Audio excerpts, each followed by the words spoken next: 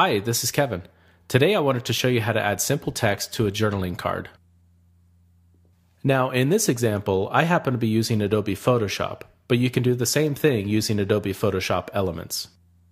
I also happen to be using a card found in the Clementine collection of Project Life, but you can do the same thing using any cards from any collection. The first thing we need to do is choose the type tool. You can do this in one of two ways. The first way is to simply choose the type tool from the toolbar, usually found on the left-hand side of Photoshop or Photoshop Elements. The second way is to simply hit the T key on your keyboard. This is a shortcut for that tool. Now that we've selected the type tool, let's check the font that we'll be using. To do that, look at the top of your screen at the font toolbar. From here, you can adjust the font type and size before applying text to your journaling card.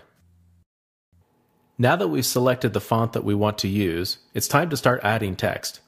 Take the type tool, move it to the location that you want to start adding text, and click. From here, you'll get a blinking cursor. This indicates it's okay to start typing. When you're done, simply choose a different tool from the toolbar to deselect the text, and that's it. If at this point you decide that you want to move your text to a different location on the card, it's okay, we can do that. The first thing we need to do is choose the Move tool from the toolbar on the left. The keyboard shortcut for that is the letter V. Once you've selected the tool, simply use your mouse to drag and drop the text to the new location. If you want to fine-tune the location of your text, try using the arrow keys on your keyboard to nudge the text up or down or left or right. Once you've added this text, you can add additional text or even images to your journaling card.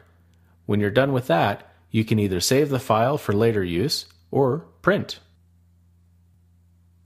To learn more about how to use Photoshop and Photoshop Elements to record your memories, visit jessicasprague.com.